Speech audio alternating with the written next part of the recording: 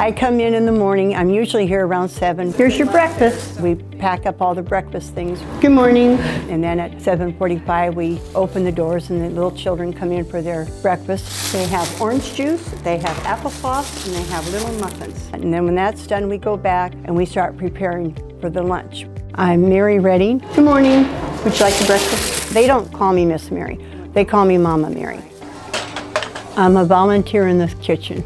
We don't cook here anymore at Sacred Heart. It's all brought in from another school, but there's a lot of prep to get it ready. We just start in and start dishing out.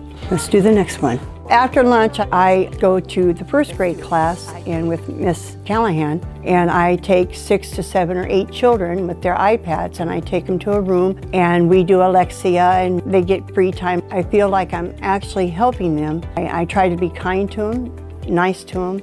We joke a lot, we play a lot, but I also want them to know their education is important, and that's why I'm there to help. Okay, let's try it again. I just adore these kids. I love the kids. I just love them. I drove for Omaha Public Schools Special Ed for 27 years. What are you doing?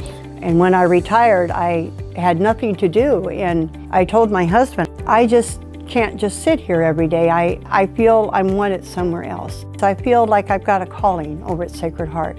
God told me, you're needed. So I went over and I do whatever they want me to do. I don't mind doing any of it.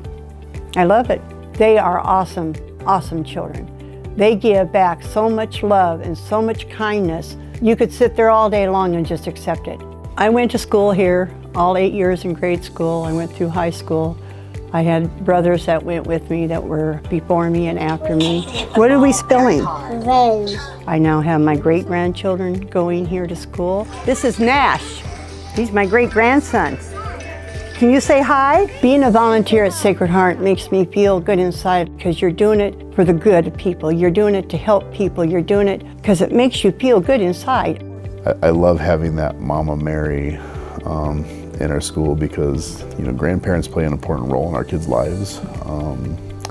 And having that relationship in our school has just been awesome. Oh, good job, you did it. But the biggest thing she brings is, I was kind of stuck in a spot where I didn't have enough help last year. She just stepped right up and told me that she'd volunteer, and she just, if I need it, it's there. I just wanted to give back to them with some of what they gave to me. It's not much, but I help. Yeah, see? But it just makes me feel like I'm doing more. My paycheck is the love back from these kids and the knowing that at the end of the day, I might have helped just one of them. Good job.